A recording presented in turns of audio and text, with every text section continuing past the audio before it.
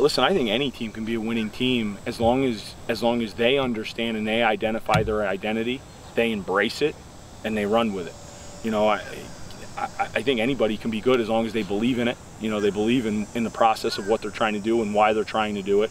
And the biggest part of that too is they have to genuinely care about one another up in that locker room.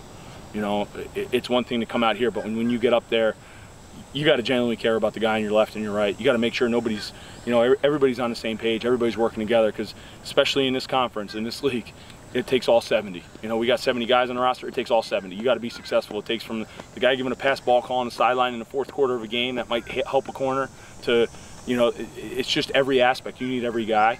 The most important thing for me is that that locker room is right, and that locker room is the way it's supposed to be, and that they genuinely care about each other, and they're willing to bend over and bend over backwards for each other and really help each other be successful. We're still trying to work through some stuff and trying to find, you know, where does this guy fit and where does this guy fit. But I think we're mature. We are a very mature group, and I say that not just from a football standpoint, but from a person standpoint.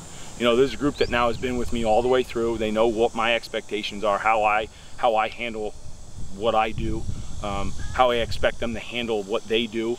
And the biggest thing, you know, we constantly talk about is you represent your team, you represent your family, you represent your town the way that you should at all times. Whether somebody's watching you or not, you're representing those three things appropriately and doing it the right way. So I'm really proud with the maturity end of it. They know when we step into a meeting or into an install, we're in a meeting, we're in an install, we're sitting in there as if we're in school taking a test.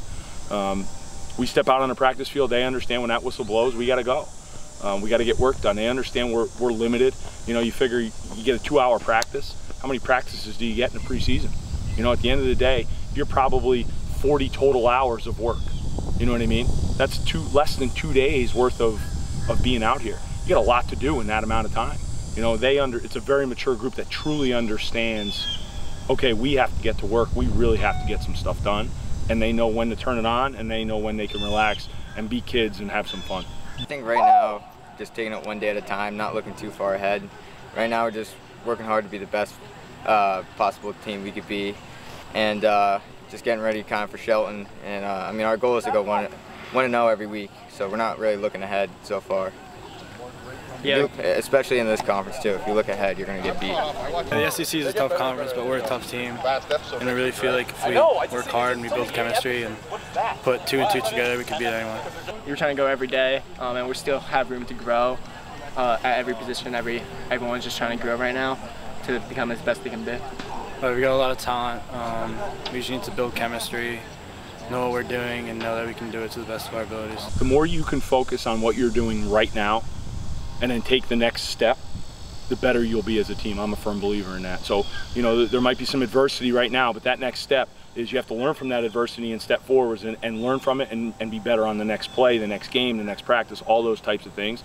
We have a very mature group, again, that understands that. They understand that we have to prepare right now for tomorrow.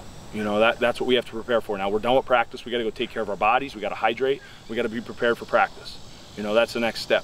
And as we continue to move forward, we hope that translates, and I'm confident that it will, because these guys are mature, that it'll translate into, okay, we prepare for Shelton. We focus on Shelton, we worry about Shelton, and then after that we worry about week 2. You know, and then we continue to move that way, because again, you said it, in the SEC, there's no downtime. You know, and we have some out of league games. You know, we go Shelton, and then we go up to NFA week 2.